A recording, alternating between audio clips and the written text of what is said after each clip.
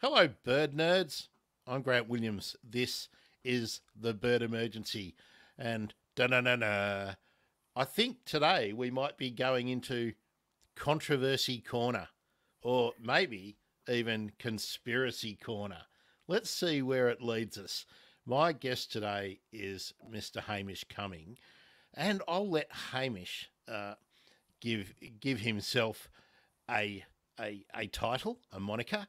But Hamish is a landowner in Western Victoria, and Western Victoria is the last place in Victoria where you are likely, if you are lucky, to see a Brolga. Hi, Hamish. How are you? Thanks for being part of the bird emergency. Good, Grant. Thanks for having us on.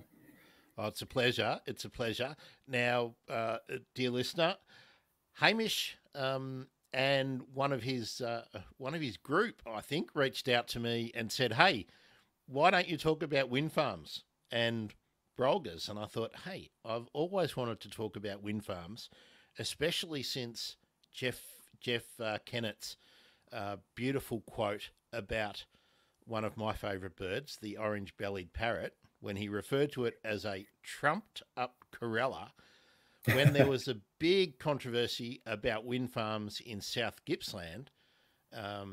Bald Hills, I believe, was the project at that time. Now, Hamish, why are you worried about wind farms in Western Victoria? Okay.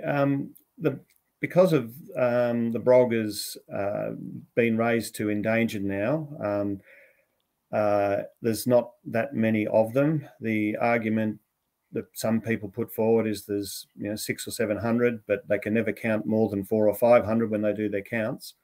But when you look at a population that small and they're genetically isolated from the Brolgas at the north, they're different, they behave differently, they flock differently. Um, they're a species that need saving. And if you've only got, say, 600 and some are old, they're monogamous, they lose their partners, they don't breed, some are young, you've got about 200 breeding pairs. And as wind farms have been built in Western Victoria, the one thing that's shone out is as soon as they're built, the Brolgas don't successfully nest within 5 kilometres of the turbines. And one company claimed that they had, but when we researched it, we found that it was the year before the turbines were commissioned. And then they claimed again they had. And then we researched that and found they nested 5Ks outside the wind farm and came in when it was stopped for maintenance. So there's at least 12 wind farms now operating in Brolga habitat, and all of those 12s have displaced or killed the Brolgas for a 5 kilometre radius. That means of the 200 breeding pairs that are left, 50 nest sites have been lost in 8 years, and they're planning to build more and more wind farms in the remaining Brolga habitat. And it's just one of those things. You keep building them, you keep displacing them or killing them, and you'll exterminate them. One of the problems I've had with researching this subject, Hamish, is that there is not much available literature available to the public. But before we kick into that problem, let's just talk about Brolgas for a minute. Um, International listeners will probably not know what a Brolga is. A Brolga is one of the two species of crane that live in Australia. The Brolga lives widely dispersed on the eastern side of the country, but is the only one of the cranes that lives in the state where Hamish and I live, which is in Victoria, which is the southeast pocket of the country. The the Brolga, as Hamish has pointed out, has, we think, two distinct populations, possibly more. We don't know, but they do interbreed with the Saurus crane, and the Saurus crane is widely dispersed in countries to the north of Australia. But the big problem is that they interbreed. So when we talk about Brolgas, we we kind of don't know enough about how many there really are, where they hang out, where they go, what they do. So, Hamish, how did you go about the process of gathering information that planning bodies and government would take notice of when you became concerned about the survival of Brolgas in your neck of the woods when more wind farms were being planned and permissions were being sought? Long question, but Yeah. let's get right into that. Okay, well, to start with, the first thing that we had up against us was the consultants saying it doesn't matter if we wipe them all out in Victoria, there's plenty more in the north of Australia. And they actually put that in writing. So, being very fond of Brolgas and seeing them since I could walk, basically, I did some research. I've got an engineering background and I've got a background in some computer modeling as well. And so the easiest thing to do was DNA test. So we reached out to a group of people who were interested in birds, naturalists, hunters and fishers, universities, zoos, and we said, pick up the feathers. Wherever you go, pick up the feathers. Tell us where you got them, give them to us, and we'll get them DNA tested. So the first roadblock I ran into there was the Victorian government said, no, you won't. We're not going to allow you to DNA test them. We're going to basically prevent you from doing it. So that didn't stop me. We independently raised the money, independently approached universities, and we had one agree to do it for us. And can I ask, Hamish, when the government said we won't let you do it, what they were really saying was we won't let you use our facilities and we won't fund it. That was what they were telling you, wasn't it? That was stronger than that. They told one of the universities not to accept money from us. Right. So it was a bit stronger than that. Yeah. So and then. So I know we've got to be careful. Are you prepared to name the university that did do the testing for you, that would do the testing? Well, there's a report that's available on the internet, which is the DNA testing of the Brolga, and it was predominantly done through a contact at Deakin University in Warrnambool, and it did have some help from Melbourne Uni, and there was a group of German scientists in Australia at the time. They assisted. And one of the things that they determined was that the Saurus crane had interbred with the Brolgas. Then they were put under pressure to say that the tests might have been mixed up or to water it down. But then 3 years later, they came out with their own report that said they have interbred with the Brolgas, and they started naming population dilution numbers. And it went from the first time they detected it. This is only from memory, don't nail me to the wall. But from memory, the first year they did the testing, they identified 60, and by year 3 or 4, they identified 600. So it was a very rapid interbreeding, which the Brolgas in Victoria are genetically and physically isolated from the ones in Queensland and Northern Territory. So in terms of pure blood stock of Brolga, then we can be assured we have it here. Whereas in the north, it's slowly getting watered down. Yeah, and the concern is that 98% of the Australian Brolga population is in northern Queensland. Estimates between 100 and 200,000 birds. Yep. But that the hybrid population is rapidly increasing, and that the hybrid population is fertile. Yes, they are. So that it continues on, and let's give him his due. Where are we? Tim Nevitt from James Cook University was doing a lot of that work. Now, I'll jump off a little bit off topic, but the concerning thing for me with this, Hamish, is that we have it's a fair hypothesis that further um, genetic exploration, shall we say, testing more of the population in Victoria and then integrate up, through the Riverina and up towards Queensland, might actually tell us that we might have two distinct species. We never, we're more likely to find that out than not. Maybe my Yeah, maybe. non-scientist, my non-biologist, non-zoologist brain tells me. So The problem with the Victorian population, or Victorian, Riverina, South Australia, that is sort of slips into the other states. The problem with that southern Brolga population is when they did the DNA testing, they found that it is two distinct genetically separated areas because the Victorian ones don't travel as far when they flock and go from the breeding season to the flocking season. They don't travel as far as the ones at north because there's more water around, there's more food around, and they don't have to travel. So they found that the two genetically isolated species or families in southern Australia, and they're getting smaller.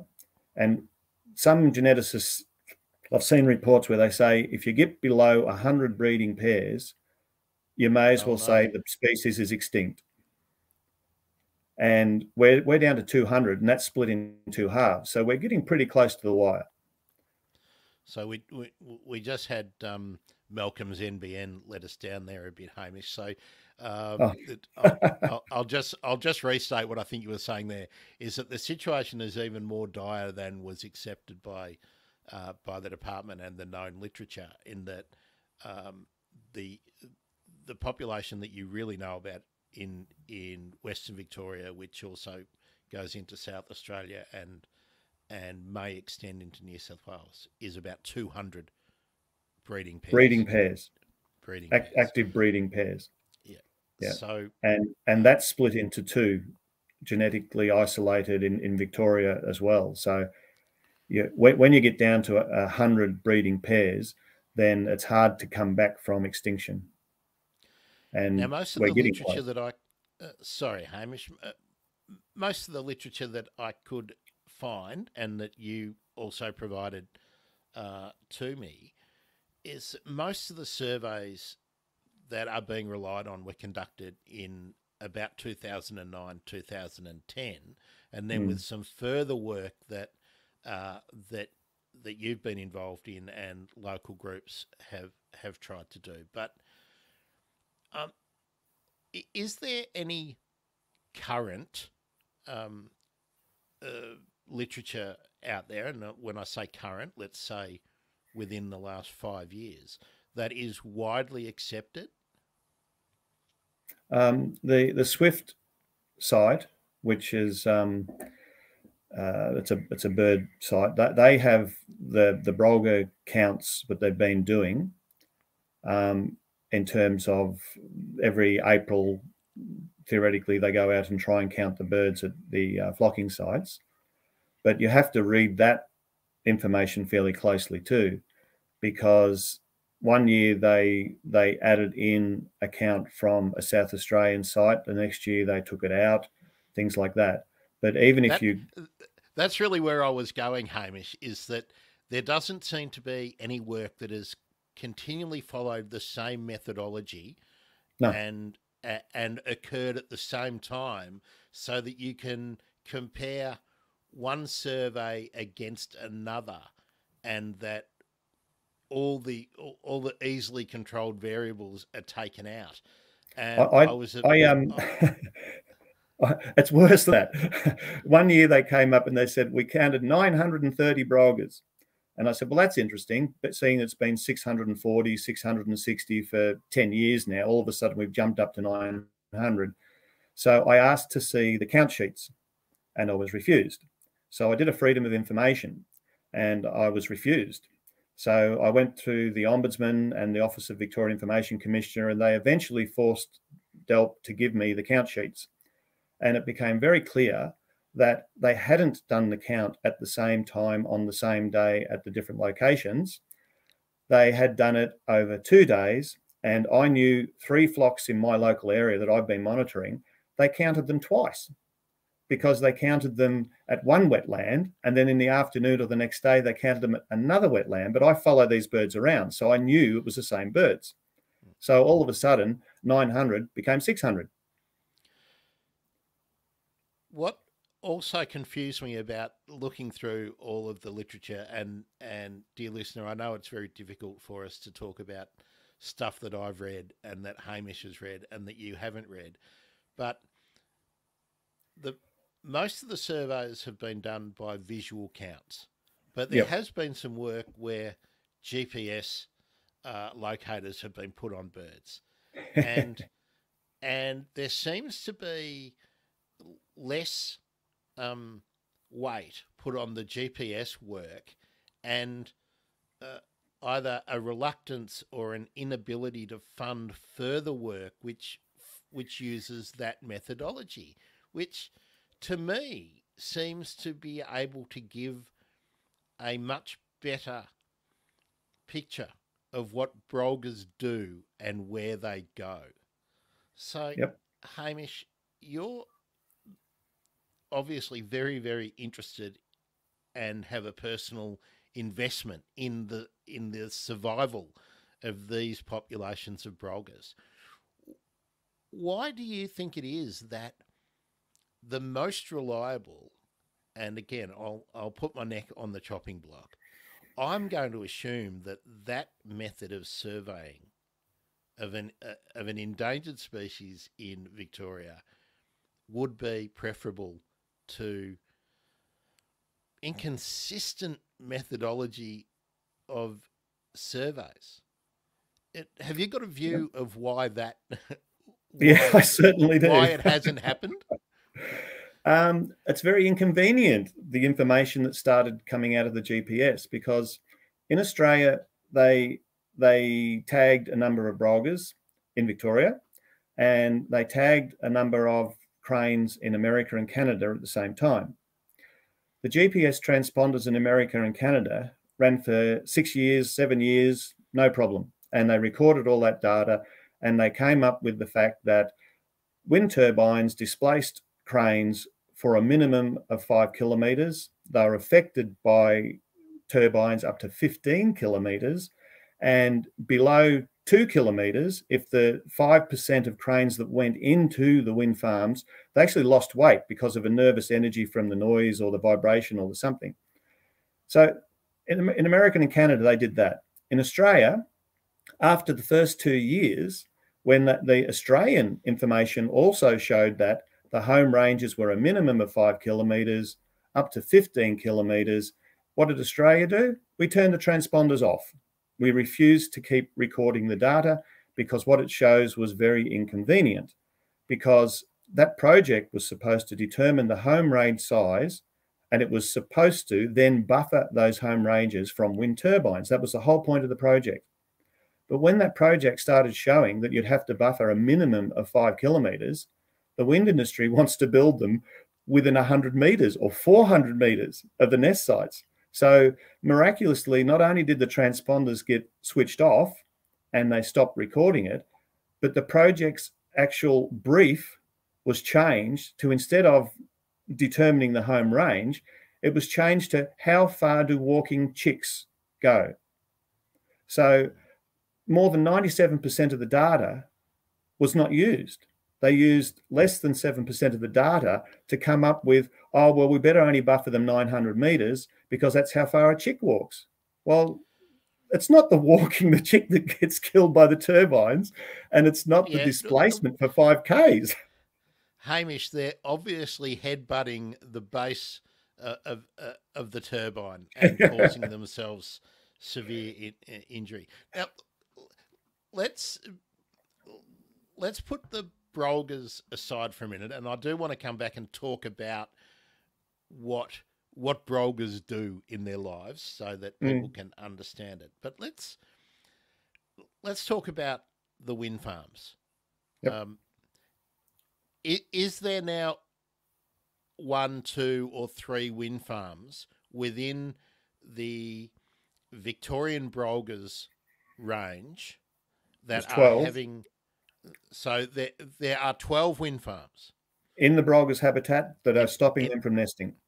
okay, but are they also causing mortality of individuals as well? Well, it depends who you believe, because the wind farm companies say, no, there aren't any. Not a single one has been killed. Yet witnesses have witnessed 2 getting killed at Daylesford. Witnesses have witnessed 3 getting killed at Macarthur. AGL's own reports at Macarthur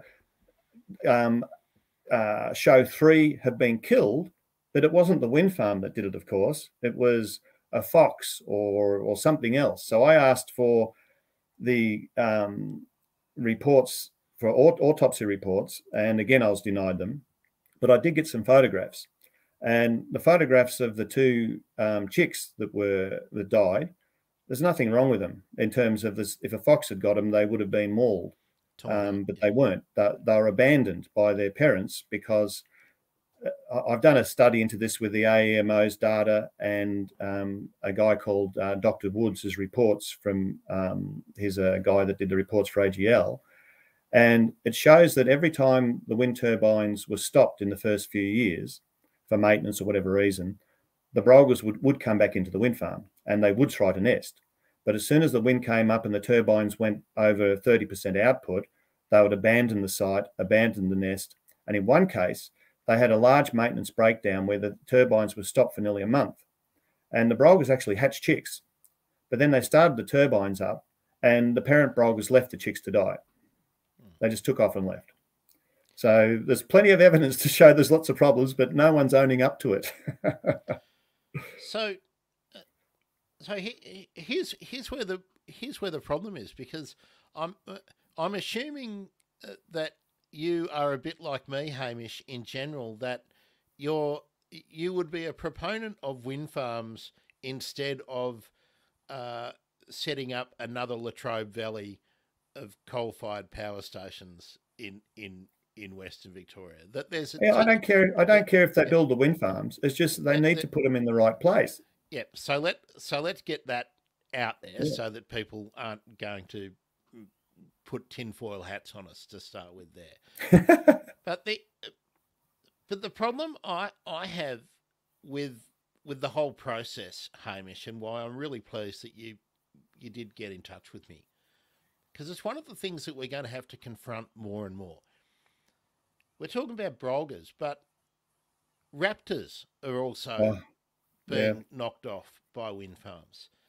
And what we need to do is find out more about what is actually happening, and then learn and improve our practices in building and managing, locating wind farms, because this infrastructure is going to increase in its prevalence in the environment. I don't think there's any way around that. So, having been through the process that you've been through, Hamish, and I congratulate you for being one of those people that will put in an FOI inquiry and that will appeal a decision and that will waste hours and hours on hold trying to get information from people who just do not want you to have it. I'm making an assumption there, but I've been through the process myself, and I know that's right. It's very accurate. And it is built in a way to guard information rather than share information, which is my biggest peeve from it. Knowing what you know now, Hamish, what would you want to improve in the whole process? Well, the biggest thing that needs to happen is there has to be some honesty, because the government knows, the consultant knows, the wind industry knows what's happening. And with the raptors, there's been a couple of very, very damaging wind farms for raptors. And one of them is AGL Macarthur. And the consultants went in and got approval for that wind farm based on the fact that it would only kill 2 birds per turbine per year, and they're predominantly going to be magpies, and they will only kill 2 raptors over the entire wind farm in a year. Now, the first year it operated, it killed 10 birds per turbine per year. This is their own estimates from what they picked up and counted and multiplied by the turbines, etc. And 30% were raptors. Now, the consultant who did the work said, well, what we're doing is wrong. He said, we're going and picking them up too infrequently. So the foxes are going to pick up more than we pick up. So we've got to increase the number we pick up. So they went more often, and it wasn't 10, it was 13. And it was still 30% raptors. And what was happening was not only were the raptors, there were bats and other birds. So when you're looking at, there was 20 dead bats or birds per turbine per year, easily 20, you've got this huge food source. So the raptors come in to eat the food. Then they get killed. And what they're finding down at MacArthur is it's a sink, because raptors are coming in and getting killed for up to 10 kilometres away. And they're killing more than 400 raptors every year down there.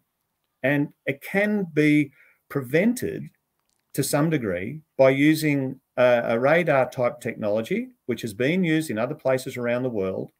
And when Dundonald Wind Farm was proposed, they told us in the community, we are going to put the radar technology on so that any time an eagle or a falcon or a Brolga comes into the wind farm, we will turn it off.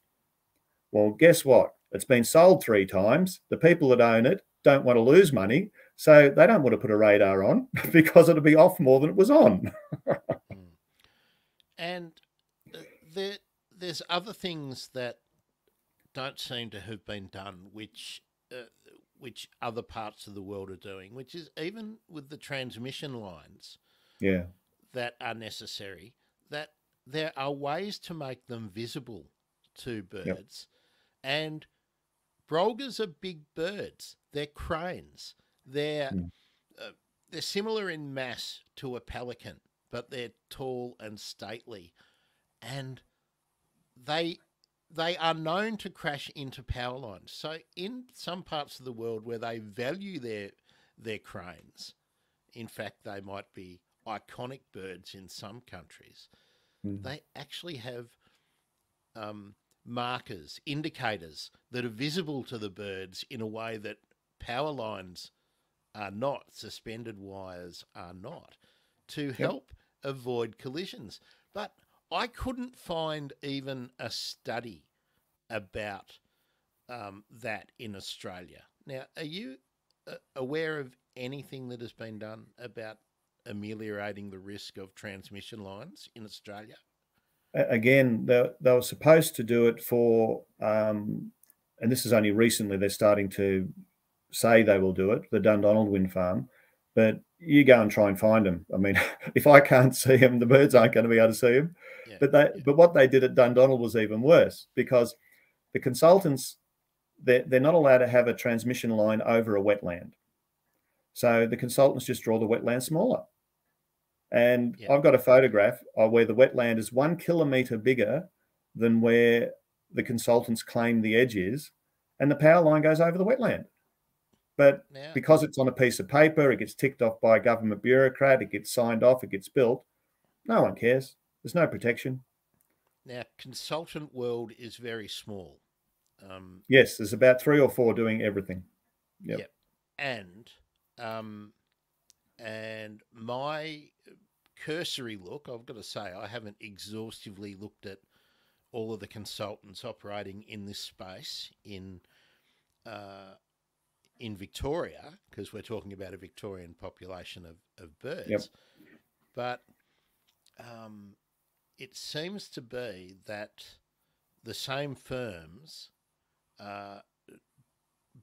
sort of both sides the argument in that they have people who are not on their staff, on their websites, but are authoring reports for the companies. So, Yeah. so if you do a quick look, you can't see that somebody um, uh, who is listed as a staff member on one of these companies is actually authoring reports for a different company. Yeah. Well, I've gone Um, after one of the firms because I had a meeting with DELP and I was expressing my concerns over a particular firm. And their biodiversity manager quite openly said to me, yes, they are a gun for hire. They will write whatever the money says. So I went after that firm and on a basically a fraud type basis over one of the wind farms. And all that they did in the end was change their name. So now there's someone else. So that besmirched name isn't recognised anymore. but but they do proudly say that they used to be the Oh former yeah, yeah, yeah, business. yeah. If So you there, read further so on, there, so there's some. So obviously some kudos, but look, it's the problem of being a small country. I think in that, uh, well, let's be honest about it, Hamish. People who want to protect the Brolga are probably going to be members of things like land care groups and whatnot in the local community, yep, and and you can't afford to do the kind of studies that you need to go up against. So you can't get your own gun for hire because I don't know. You probably know. I'm guessing that you wouldn't get change out of 150 grand for one of these well, I've got to surveys, and know it some might of be the double that. I've got to know some of the wind farm companies quite well over the years, as you can imagine. I've been battling against them for probably 16 years, and I was in one hearing a while ago, and the chair of the hearing said something about the solicitors that are working for them. I said, "Oh yeah, yeah, we know each other well. I even know what his last car he bought and everything else." And they said, "What do you mean?" I said, "We've been sitting across the table for 16 years." Hmm. And I said, it's just a game to them to some degree, but the consultants concerned, they they go from one project to the other. And if you have a look at the other projects some of them have worked on, if there's something controversial like a channel deepening program that the government wants to do and there's some endangered bird there, the same consultants in there saying it, don't worry, it's all right. If there's a Murray water system where they want to do some channel changes and it's going to be something effective, the same consultant saying, don't worry, it's going to be all right. And one of the wind farm companies that I have got to know quite well, they told me that they were told by the government, use consultant A and your project will be approved. Hmm. And it's that's all a part of the family. Now, and look, I can't resist. You've referred to the department by its acronym a couple of times. Can you, just for non-Victorians, tell us what the department we're talking about is called? Ah, gee, it's environment, land, water, and planning, I think. Now that says everything you need to know about um, about why the system is problematic. Mm, Um, Mining, farming, agriculture, forestry, water quality, planning are all dumped into the same department. mm, Um, Sometimes the interests of the different stakeholders, and I hate the word, in each of those segments of our community are diametrically opposed.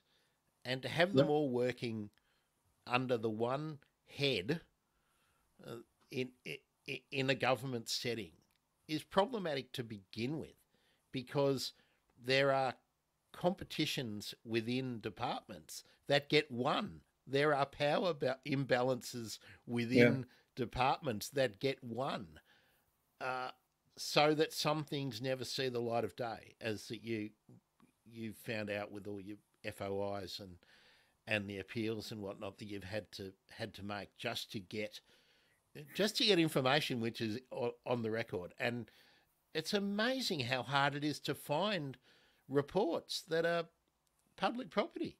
People lose stuff all the time, don't they, in the department, Hamish? They're getting more careful too, because I've run a couple of court cases and we've got another one running at the moment. And in one of the last court cases, we had a DELP person on the stand and they were asked about this meeting by the judge and the QCs.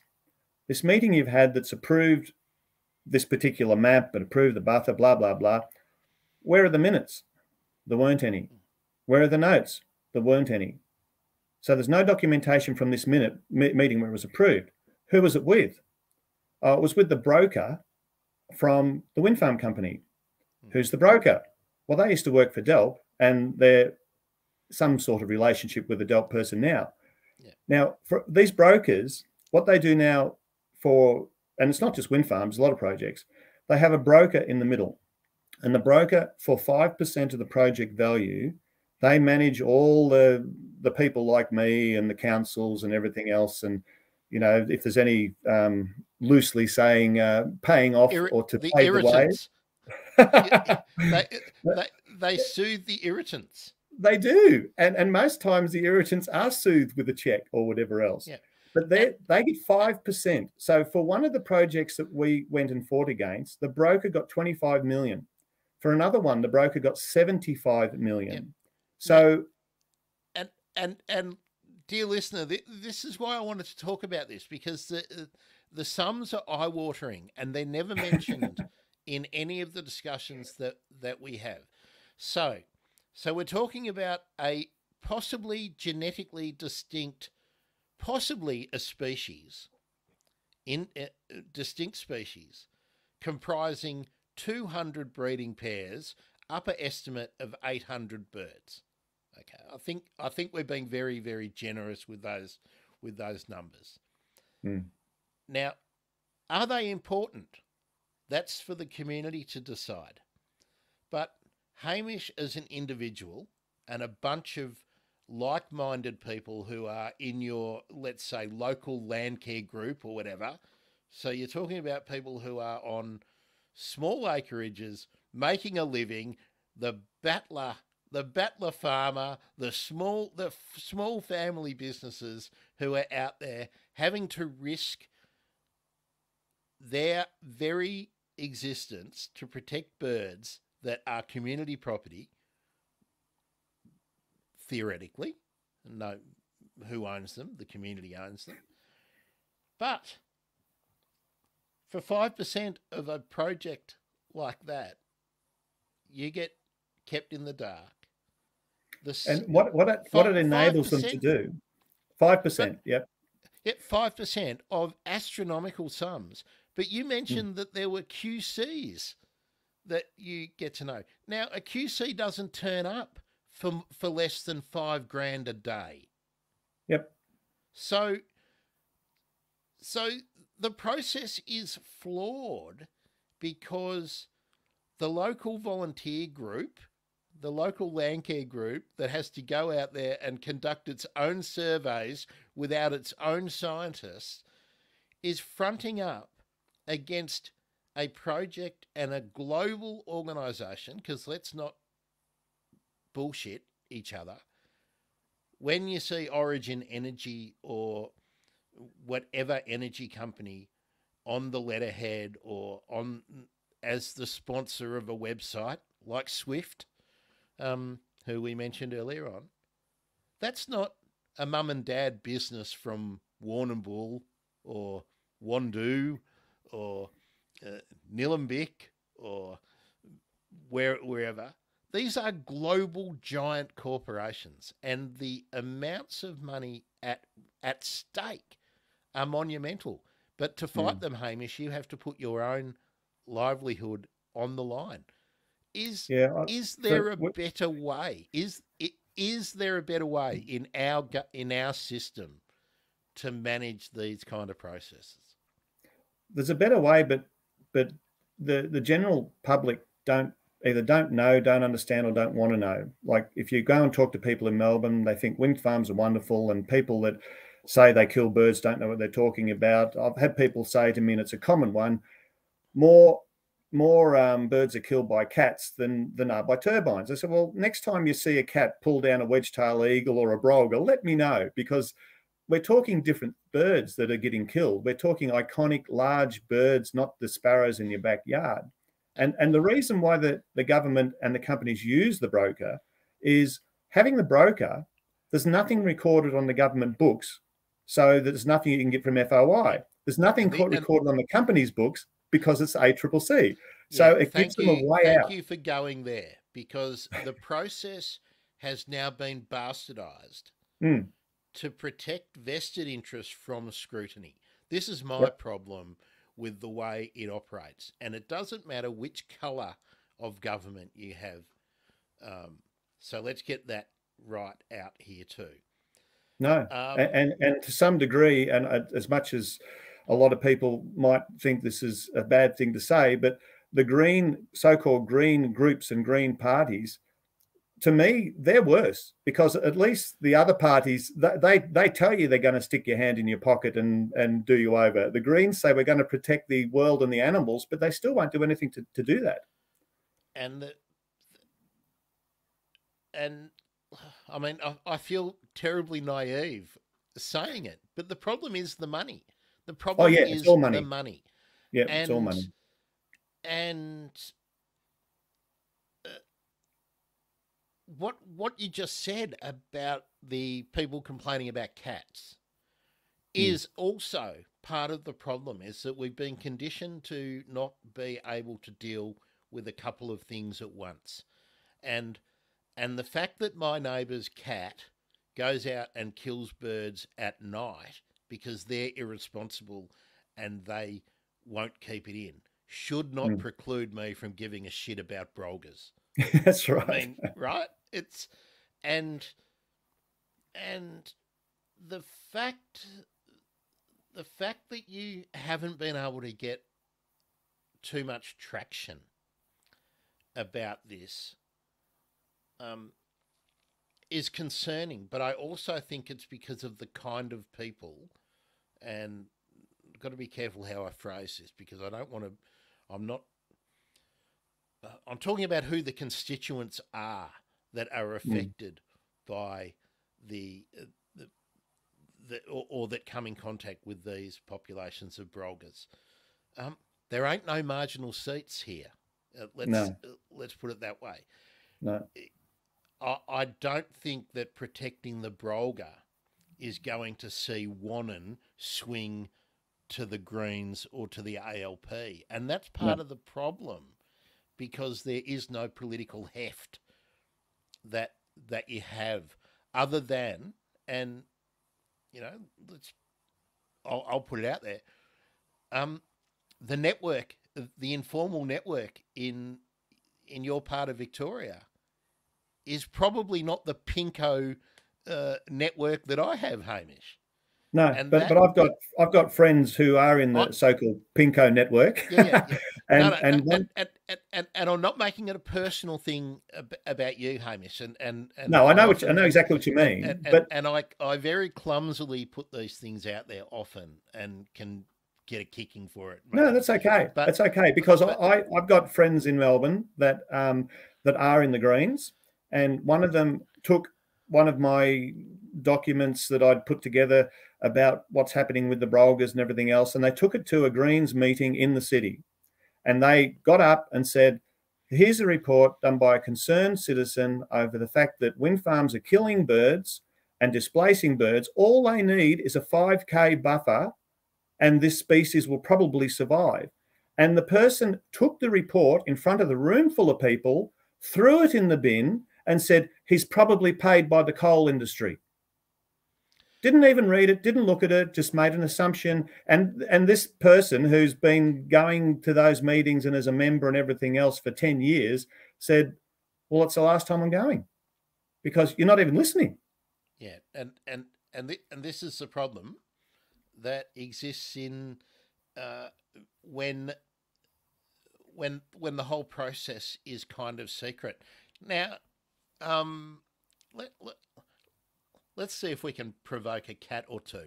Who's your federal member for your seat, Hamish? Dan Tehan, and I Okay. have been. Now, Dan Tehan is a minister in a cabinet minister, so it's not like he doesn't have any clout. What about Yep. in the Victorian Parliament? Who Victorian who are your Parliament, representatives? we've got Richard Reardon, who's been quite supportive in terms of he's like, for instance, he lobbied to get the power line underground at Mortlake and things like that. So he's Okay. been successful And in that. Richard Reardon is uh, representing which party? He's a Liberal. Yep. Okay. And Yep. is he the lower house rep? Oh, gee, now you're getting me on the politics. Because well, you've got lower house and upper house representatives. So Yeah, what I I'm think he's getting at lower house. We have is another that one which is you have at least three representatives yeah, we have a member for in Western Victoria who's Andy Medic, okay. And who's independent. which color suit does he wear? Or He's supposed to be independent, but he tends to vote more with the government than anyone else in Victoria. okay, so he can he wears pink pajamas. Are we going to say? I guess so.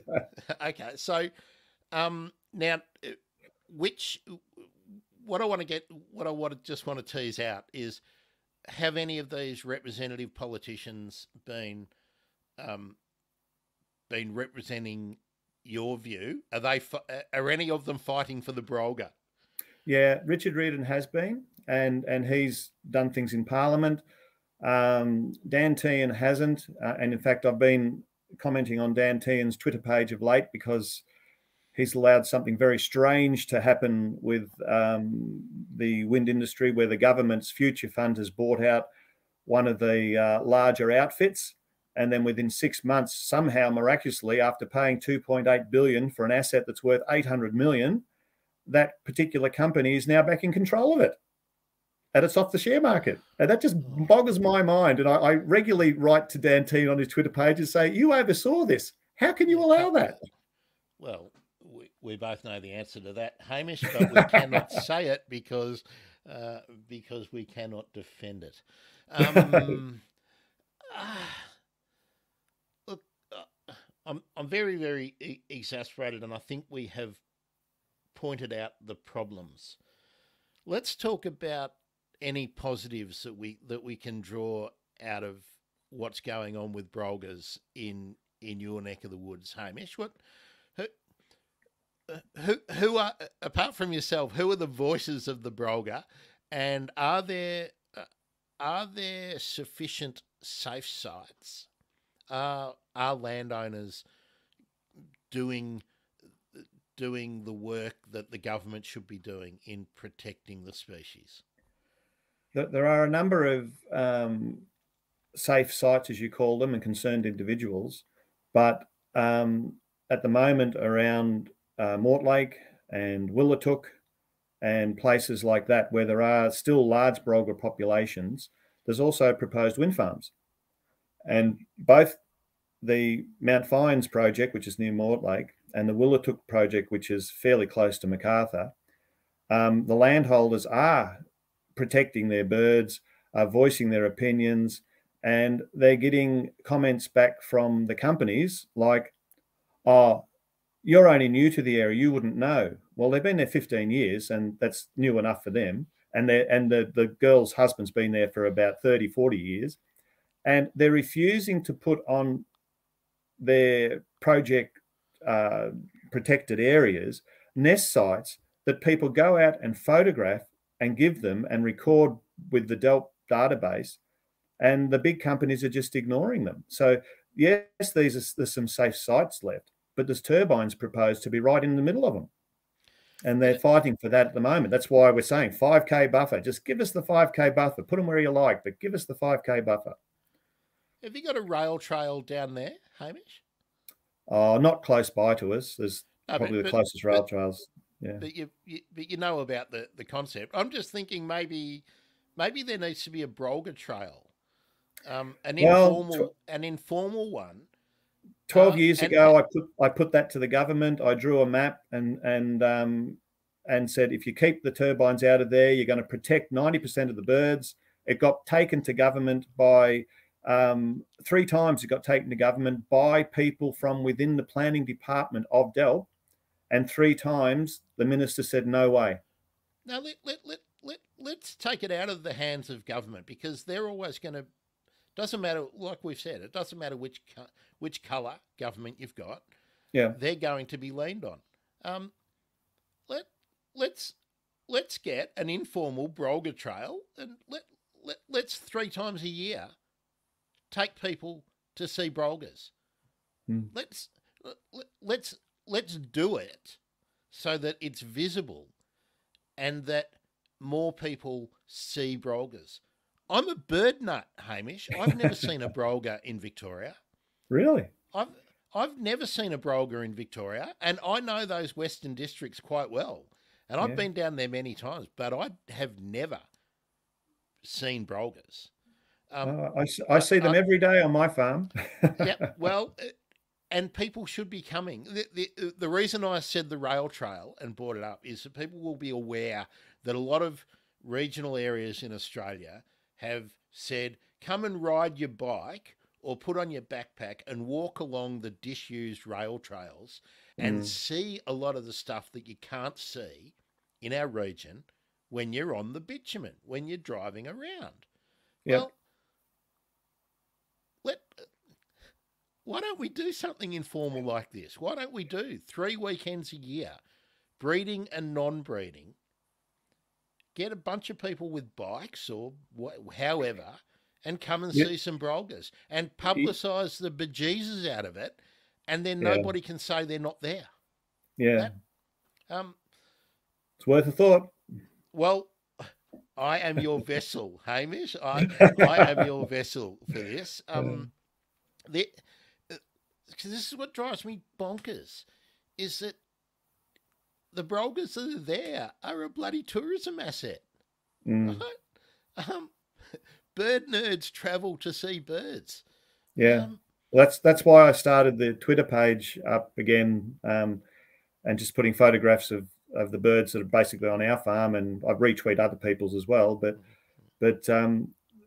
when you're protecting the Brolga or a Brolga wetland, you're also on our farm. There's over 60 other species that use the same wetland, and there's migratory birds and other birds that come and go. But if you protect that one wetland, you're protecting 60 species, not just the Brolga. Now we've got some people who are with us live. I'd be interested to know if those people, and stick a comment or something in there for us. Have you seen a Brolga in the wild? And would you like, if you knew where to go, if you could rock up to Hamish's place and have a barbecue and talk to Hamish about Brolgas, would you think that would be a good way to spend a weekend, checking out the unknown places of Western Victoria and seeing some Brolga chicks? Hopefully they're not running headfirst into turbine bases and doing themselves terrible injury.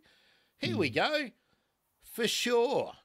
There we go, Hamish. So I can tell you that a very, very substantial proportion of our viewing audience have said yes. So that's as scientifically valid as half of the surveys that are being done.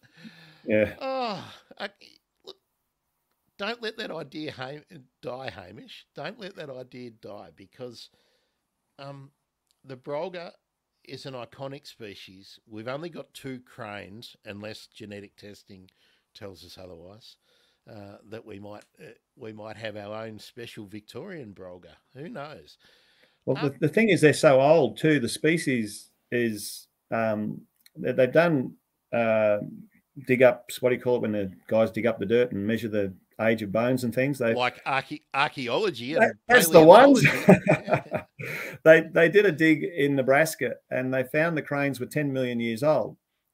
Now, the Australian crane is believed to be older again, because the Australian crane is the only one in the world that's got a tear duct that can help them they can drink salt water. It's the only one in the world that can drink salt water. And it's thought that it is older than 10 million years old. And what really grots me is they're going to build wind farms that have got a life for less than 20 years and exterminate a species that's managed to survive for 10 million years so far. And there's another thing that I'm sure would shock people. A wind farm has an economic life of less than 20 years. Oh, it's That much less. MacArthur's been that running 9, and it's yeah, half of those turbines are down at the moment, and they've got 30 or 40 gearboxes out. They've got to change the blades on a lot. So you're looking at, it's more like 15 years before they should be pulled down. yeah. So there are huge issues. Now, I I might be asking you to dob in your friends and neighbours here, Hamish, and I'm going to do something I always want to do, which is ask completely inappropriate questions. But what let let's look at the economics of being a landowner in Mm-hmm. in your area. Um, what are you running? You're running sheep. I'm going to guess is your main No, we've activity. got a few sheep, but we mainly run cattle and do cropping. Okay, so you're doing cattle and cropping. And we're Um, organic because I don't want chemicals or fertilizers in the Brolgas wetlands. So we're yep. USDA NOP organic certified. Okay, so you're already taking the sort of action that we wish everyone would be taking around the world, but it'll come. But what what can you and your neighbours expect to earn? Let's look at maybe a 5 year average per hectare from farming activity. Oh, like every year is different. Like I Yep, always work on the theory that you make money, you make good money 1 year in 5, you break yep. even But 2 years in but 5, Hamish, and you lose money 1 year in 5. yeah. But you've got to have averages. If we kicked it out to 10 year average, would you have a uh, where I'm going with this? I'm not trying to get to get the tax department to be looking over your shoulder at your accounts. What Yep. I'm getting at is that you can make an awful lot of money by being a proponent of wind farms on your property, and Oh yeah, yeah, yeah. You'd often it's make, better yeah, per hectare to be a wind farmer than to be a farmer. yeah, and Is that still the that's what case? they get people, and they Yep. target, quite often they target older generations of farmers as well, and which is a bit mean because they I guess are more trusting and believing when they say this won't cause you a problem or that won't happen or you get money for here. And I know one guy, and he was promised 60 turbines on his property, and he was promised $20,000 a turbine per year, and that's more money than he would see in 20 years of farming. Oh, So I'd he took probably it say on. 50 years of farming. Whoa, Yeah, but anyway, so he took unbelievable. that on. But anyway, what happened was by the time it got through planning and everything else, and they eventually built them, he didn't get that many. He got 8. So he thought, oh well, 8 times 20,000. But no, the company said, hang on a minute, read the fine print. That's dependent on the price of the REC. That's depending on us being profitable. That's dependent on this. It's dependent on that. So he ended up getting $4,000 a year for much less turbines. And he says worst thing he'd ever done because it split his farm up. It's done everything and that doesn't achieve it. He can't live in his own house because of the noise. He has to move off his property, and all these other negatives because what was promised and what he signed up for, and it's his own fault because he didn't read the fine print. But what he signed up for was very different in his mind to what he got. Mm. But there are Yeah. some there are some landholders that are getting what they were told and getting paid well, depending on the company. But as the turbines get older, and you've got like down Codrington now, where they're in their 22nd year or something, and literally you drive past and they're rusting and there's oil pouring out of them, and you look up their generation, they're very poor generating. Well, one of the farmers down there was saying that this year they're not even getting their payment that they were promised Um, because they're not economical anymore. Hamish, where these wind farms are reaching maturity, the Mm. the end of their economic life and their structural life, really, are are they going to be replaced by new turbines, or do the companies look for a fresh victim? At the moment, we don't know because the Codrington is going to be the first one to go down the chute, so to speak. But around the world, what has happened is they don't repower that site because the towers are too small for the new turbines. They won't take the weight. The wiring's too small to take the power out. So you have to basically start from fresh anyway. And if you're going to start a fresh site, then you want a better site than the one that you got approval for 20 years ago, which is now causing you heaps of trouble. So is this going to be like what's happened with the mining industry, where in the next 20, 25, 30 years, we're going to see all around the country and all around the world these dinosaur turbines which are not being used, that then become the landowner's responsibility to tear down and remove? Or well, in America at the are moment, the companies on the hook? No, the company's not on the hook. In America at the moment, there's over 6,000 turbines that aren't operating and that are rusting away. In Australia, if you read the fine print on the contracts, there's supposed to be a fund created in the last 2 years of the 25-year life to dismantle the turbines and remove them off site. But in the contracts after that, it says, but if for any reason the company is insolvent or moved on or has left the site, it's the landholder's responsibility. So it's a con. So the landowner is on the hook. The landowner. Yeah, so it is just like mining, and that in the end you'll have. Let's look at the Western Districts. Dan Tehan will have, let's say there's 50 or 70 landowners, and it won't be Dan Tehan, it'll be his grandchildren or something. Because in the dynasty of politics. That's the way it works down there, buddy. I know. So actually, it'll probably be Malcolm Fraser's bloody great-grandchildren or something down there. Dan's just keeping the seat warm. But he'll have a whole lot of unhappy constituents saying, we've got these dead bloody dinosaur wind turbines clogging up our farm and our beautiful view. Please, can you make the taxpayers of Australia tear them down and re-beautify our farm? And that's what's going to happen. And it's going to be just like mining. The mining company will go broke.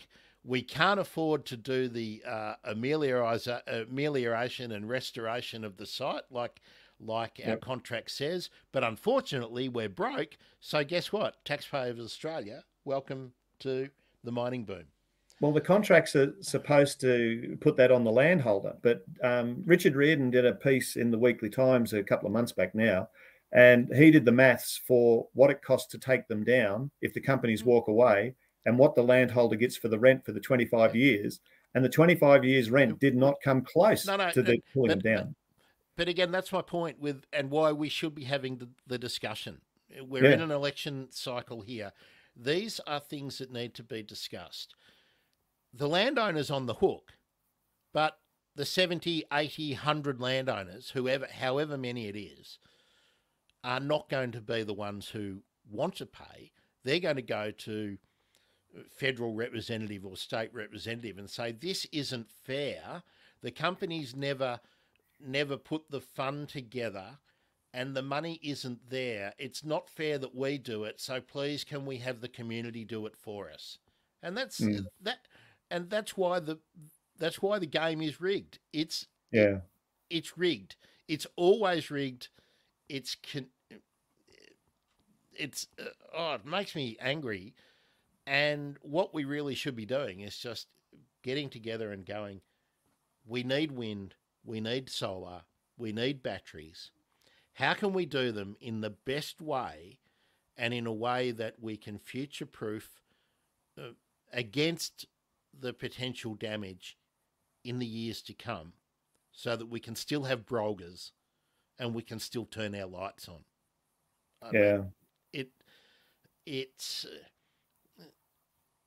Do you think we know enough to do the two? I mean, no, it's too much money and too much greed. But if you have a look on my Twitter page a few days ago, I did a AEMO fuels burnt for energy used printout straight off the AEMO site.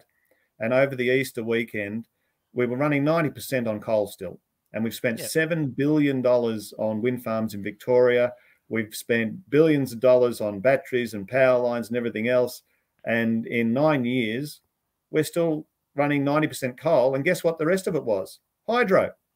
So we weren't, you know, what they're doing doesn't work. But that's a whole different argument. My argument is, don't eliminate a species in the process. Do what you like, build what you like. I don't care. But just give us 5K buffer. Gee, power is such a fraught problem because when we privatized it and we divvied up the market into a whole bunch of corporate entities that own stuff, theoretically own stuff, it meant that we took away from the community the opportunity to do what individuals in the community might like to do, so that you and I cannot make individual decisions about how we produce and consume power.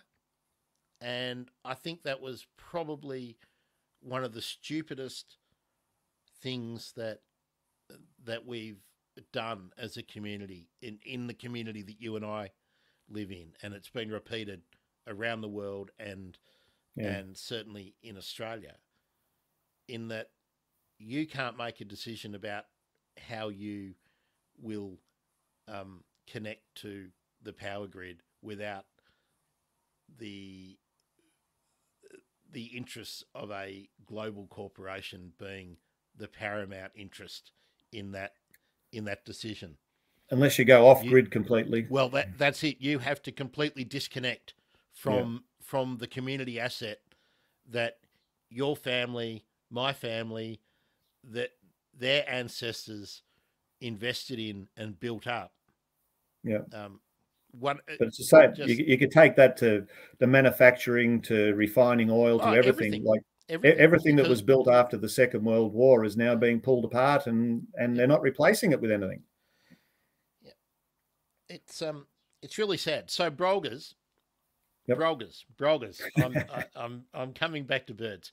When's the best time for someone to come down to the Western Districts to see your Brolgas, Hamish? Well, it depends if they want to help plough the paddock and do the fences and everything while they're here. Otherwise, my day's going to be shot.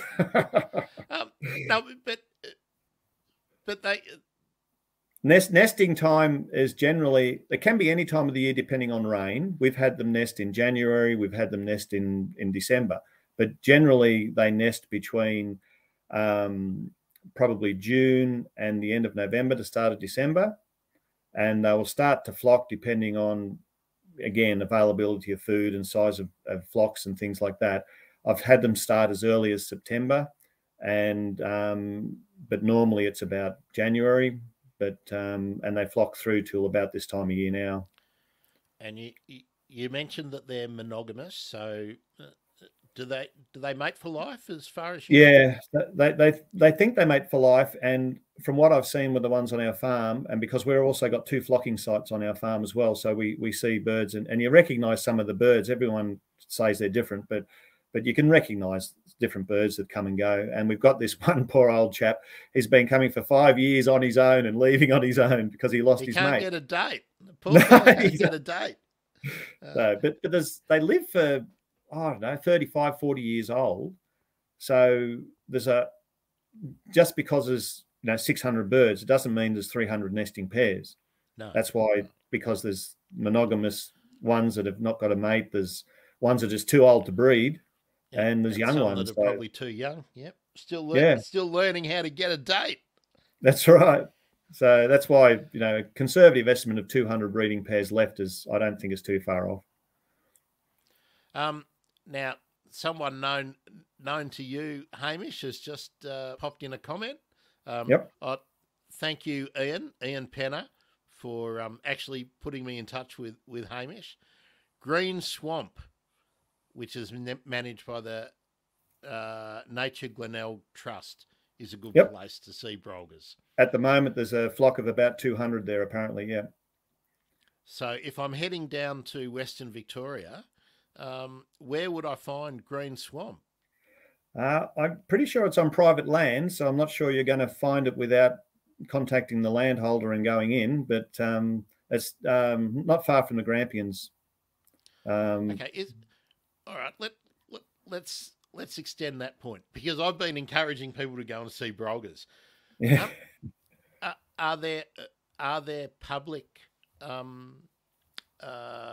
public lakes, public flooding sites where people can reliably see them? Yeah, there's one near Geelong, and you can just drive in there on the public road. I think it's Connie Warren, just near Geelong. Connie Warren, yeah. Yeah, you can see them there. You can see them on the sewage treatment plant. There's a couple in there.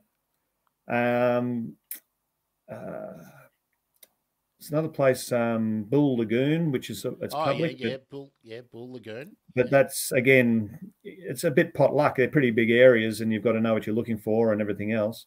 But in terms of like just farmland like us, we've got 2 you can see from the road. Most of them are on private land. They're very private bird, like the ones that even on our place you can see from the road. If a car pulls up, immediately they got their heads up, they're looking around, and they'll start to walk away. And even though their nest is 300 meters in, you'd need to look with binoculars. But as soon as a car pulls up on the road, they start moving away. And so yeah, you'd need to be with someone that knew how to look at them without disturbing them, and what vantage point. Otherwise, you're going to do more damage than good. You might see a Brolga, but you might disturb their nest. Yeah. So let's reiterate that point, that when the birds are breeding, you don't want to be crisscrossing the Western Districts in your looking for Brolgas, because, people don't often think about that, Hamish. We don't know enough about the birds to, in the general consciousness. It's not like the Japanese and their cranes, and they're having festivals and, storks in Europe and whatnot. Brolgas are just invisible to us these days. They're almost a myth, the dancing Brolga and all that. But who's seen them? I'm a bird nerd. I haven't seen them. Now, bird watchers are weird sometimes, Hamish. Let's be honest, and I don't want us to be encouraging, if it's going to do damage. Yeah, which I may have recklessly done earlier in the conversation. Yeah, you have to be fairly careful. You don't disturb them. Yeah, don't disturb them. So don't disturb them. Which is funny because. Sorry, Hamish.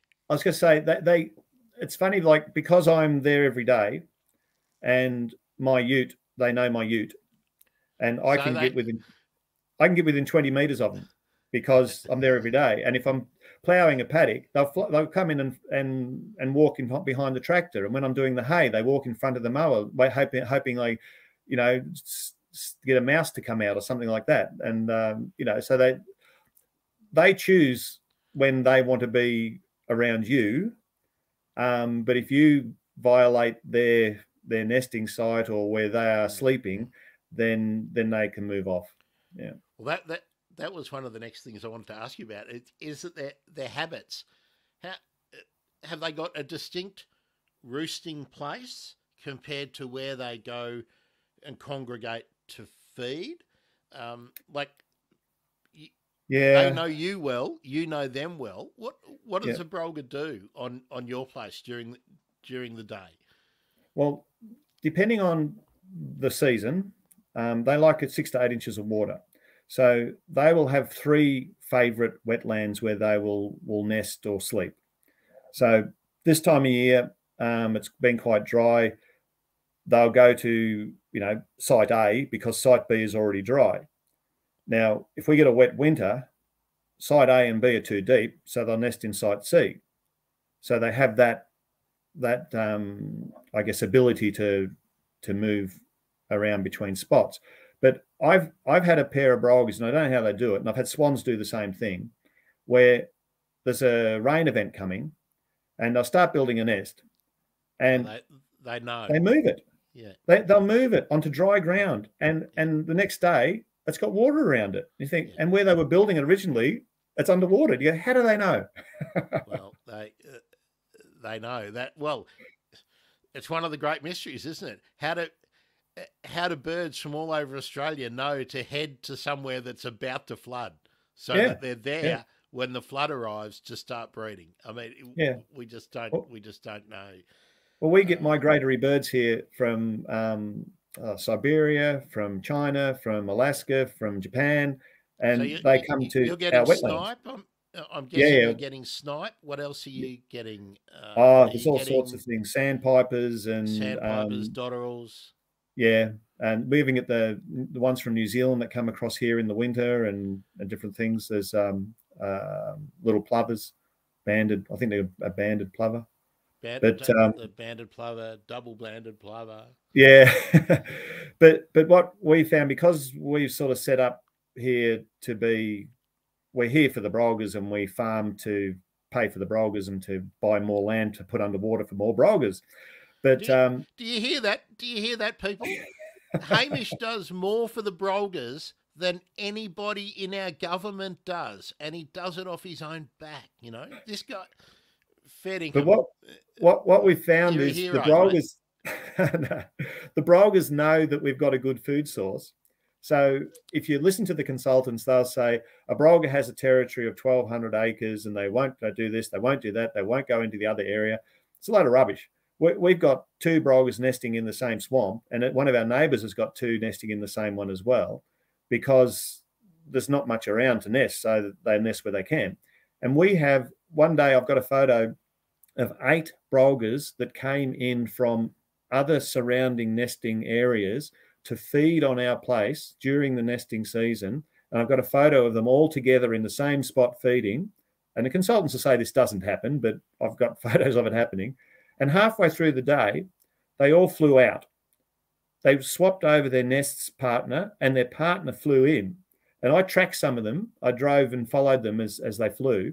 And some of them came from 7 and 8 kilometres away just to feed on our place and turn around, go back, swap over on the nest, and the partner come and feed because we had the food supply.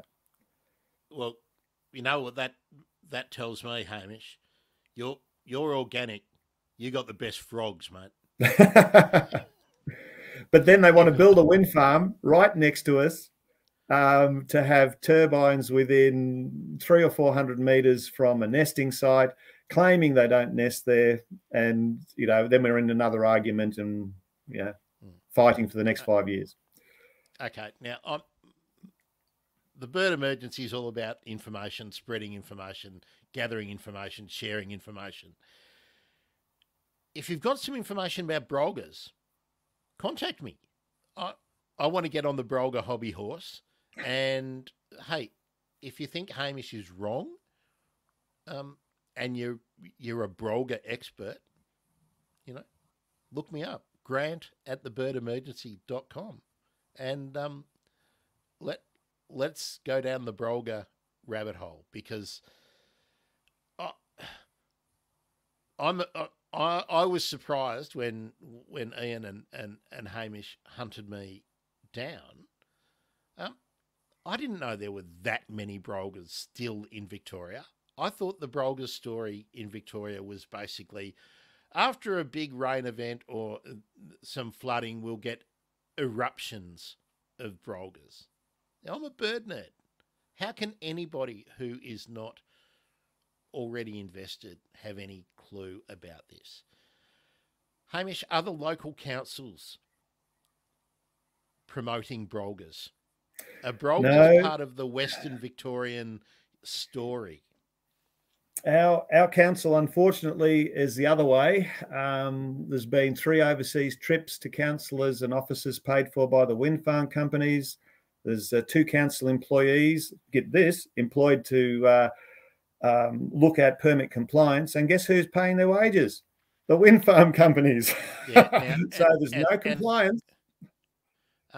Okay, let's call them out. the councils are which councils? Our council here is the Moyne Shire, and I'm constantly at battle with them about permit compliance and Brolgas because they just will not force the wind farm companies to adhere to the permits that are even written, let alone do any other protection. Now, I mean, I'm sure the general public aren't aware of this either. That the people who are charged with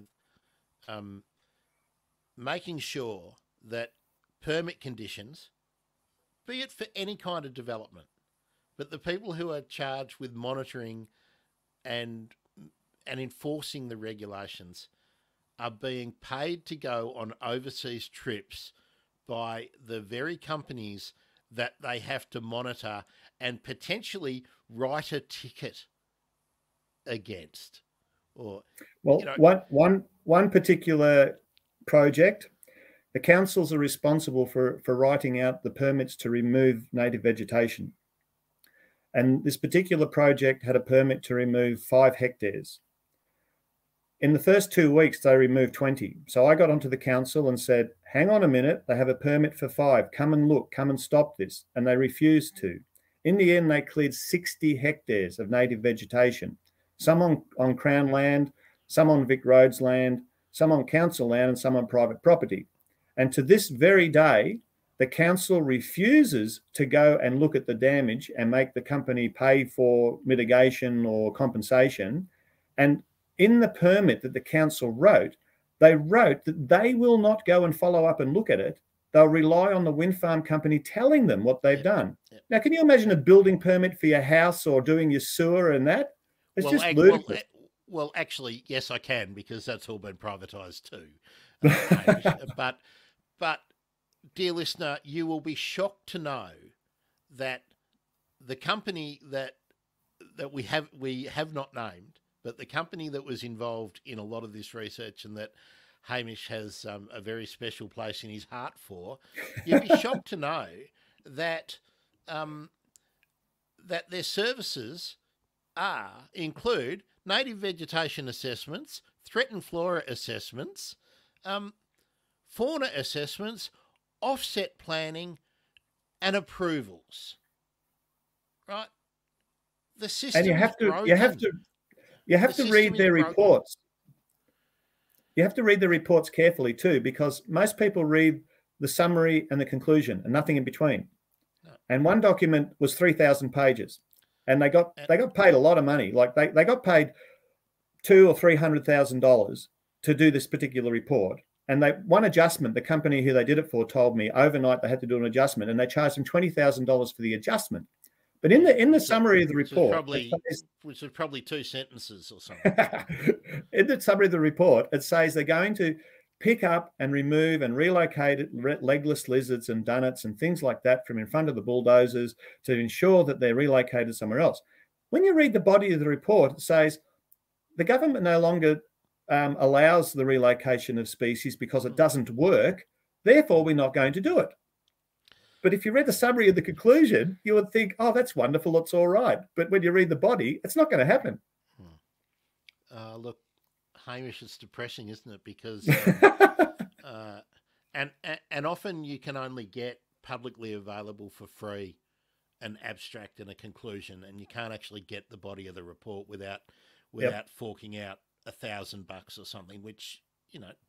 Well, they wanted $7,000 for one of the things that I asked for, and the ombudsman said no. Doing that. Yeah. No, and the ombudsman said no. You're giving it to him for nothing, which was good. Yeah. Well, thankfully we've got an ombudsman. We haven't done a lot of birds today, Hamish, but this is part of the problem. We're always talking about offsets and. You know, there's just so much guff talk where people hide behind the processes. Why I was really keen to talk to you, and thanks, Ian, for hitting me up on Twitter, which is the best place to find me, at Bird Emergency. You'll always find me having a rant on Twitter. The process is broken. The public information process is skewed. It's not only flawed; it's biased in in favour of the people who have a vested outcome, um, always in mind. Where we can get information, and I'm not having a shot at Swift, um, because they're doing the best they can. But hey, Origin Energy is a sponsor of theirs. It's so whatever they do, and I'm not saying that they've been nefarious or anything like that. I'm not saying that at all, but they have to bear in mind what a sponsor will like and won't like, because they need to get the money to have their website and to pay their phone bills, and you know, the system's broken. All the stuff that the government should be doing has been outsourced to people who don't have the community interest at front of mind. I'm not saying they're all bad or whatever, but the system is now broken and we need to take it back. And Hamish, you should not have to fund it on behalf of the community. That's my big problem. Thank you, and thank you, Ian, and all of the volunteers. Hey, let's give the Landcare groups and whatnot in the area a shout out. Who's doing all the sort of restoration and re-veg work and whatnot in your area, Hamish? Well, yeah, I mean, there's not a lot happening unless it's done on private landholders with private landholder money. So, Yep. you know, the companies are supposed to do it, but they don't. So who's doing it? I want to recognise those people who are out there, you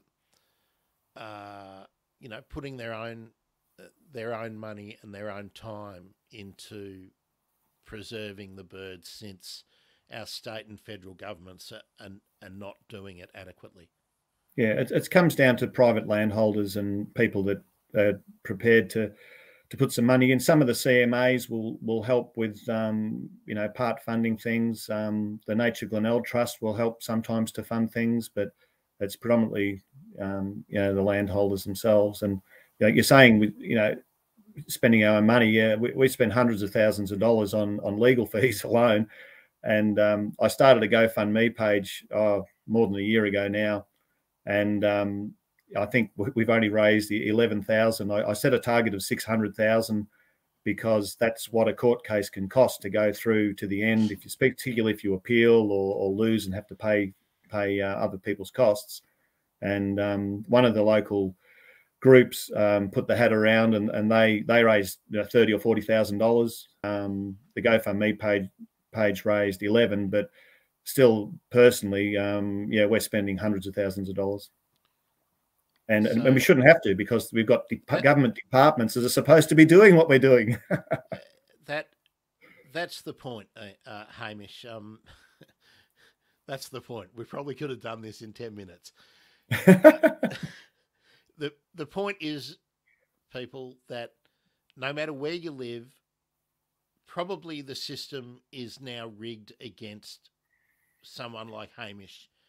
He's got birds who hang out on his farm who need protection, and he's had to spend, I mean, let's not beat around the bush, an absolute shitload of money.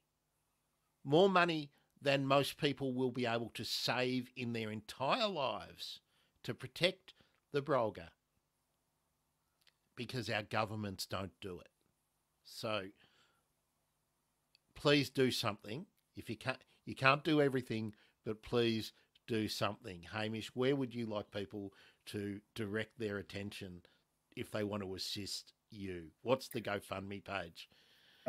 If you just go onto GoFundMe and look up, just put the word Brolga in, it'll come up. Yeah, GoFundMe and Brolga, it'll come up.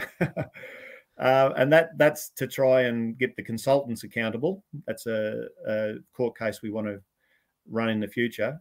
But that's the financial side. But the other side that people can do is get stuck into Lily D'Ambrosio and the Secretary of John Bradley, and say, you know, demand a 5K buffer. I mean, it's not hard. It just means you don't put as many turbines in that spot. You move them somewhere else. So, it's not a hard thing to ask. Sometimes I feel sorry for the minister. Lily D'Ambrosia is the minister responsible for conservation and forestry and wind farms and all the other stuff that seem like they shouldn't be in the same portfolio. She can't protect the greater glider. She can't protect the leadbeater's possum. She can't protect. She just can't do it because we're captured as a community and whatnot. We're captured by these industries. But she's trying to put in a new standard at the moment, a new standard to supposedly protect Brolgas. And we've held it up for over a year now because it's just full of rubbish. And in the standard, she's claiming that Brolgas don't use saline wetlands. Now, their own reports for this area show Brolgas nesting, feeding, breeding and flocking in saline wetlands, but they're trying to say they don't so that the wind farms can build in those areas. And the Brolga is the only crane in the world that can drink salt water. And they just make all these ludicrous claims in this standard that they want to introduce. And it's nothing to do with protecting the Brolga. It's to eliminate Brolga out of the picture so the wind farms can build what they like. She's in a position where she can do something positive, and she's doing the reverse. Yeah. Look, it's just frustrating, Hamish. I hope people will exert some pressure. Is there? It's not still open for comment or anything, though, is it? No. No. And they're refusing to publish. They're refusing to publish people's comments, and they were supposed to be published 15 months ago. They were supposed to go on public comment, public display, and they're refusing to even put them out. So that's right. It was out for comment until the 18th of December in 2020. Yep. And they're still not public, are they? No. And it's probably because we've got them in court over the Golden Plains wind farm, and I would imagine they'll be waiting to see the outcome of that before they try their next trick. Look, I don't know. Do you know if the email still works? brolgawwind.standardsreview@delwp.vic.gov.au. Let's put that out there. I don't know if it'll still work. You're better off to write directly to Lily D'Ambrosia or John Bradley, the Secretary of DELWP, John Bradley. He's probably the key one. You can find Lily on Twitter. I know they monitor her account pretty closely. And you can find John Bradley on Twitter too. Can you? Okay. I will tweet him out later in the day. Hamish, please tweet me please tweet to me what you would like me to put out later in the day, and I shall do. But please, in your discourse with ministers and secretaries of departments and everything, be more polite than me, please.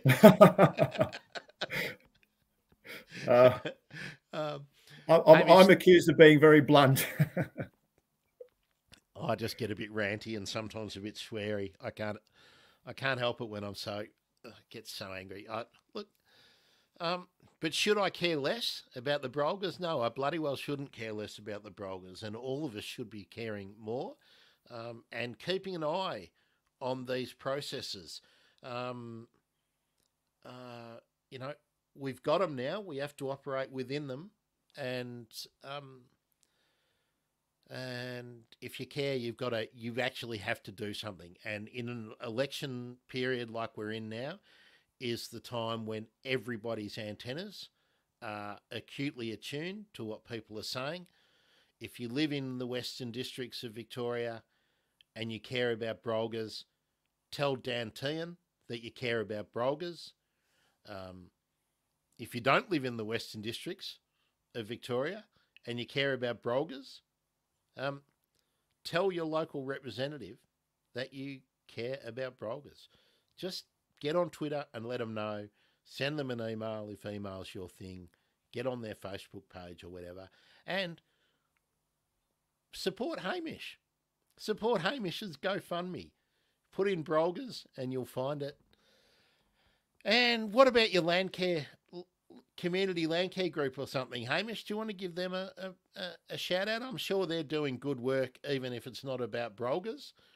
Yeah, they're good. It's our local one here, I guess, is based around Lismore now. So it's a fairly wide area, but yeah, they've done a number of things for Brolgas. They've put in submissions, which we give them a hand if they need that, to do some protection up on the Carambolic Road and a few other places. And yeah, they've got some fairly active members in the group that do care, which is good.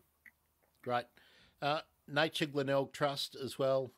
Ian has pointed them out. The Green Swamp, go and have a look. And hey, if you're a budding ecologist or zoologist, botanist, biologist, and you want to hone up your skills and whatnot, there's people like Hamish who need your expertise and need your help. So hey, jump on my Twitter at Bird Emergency, and you will see a lot of these people being highlighted. Get involved. Just get involved. You can't do everything. Just bloody well do something. Okay? Hamish, thank you so much for being part of the Bird Emergency. Ian, thank you for putting me in touch with Hamish.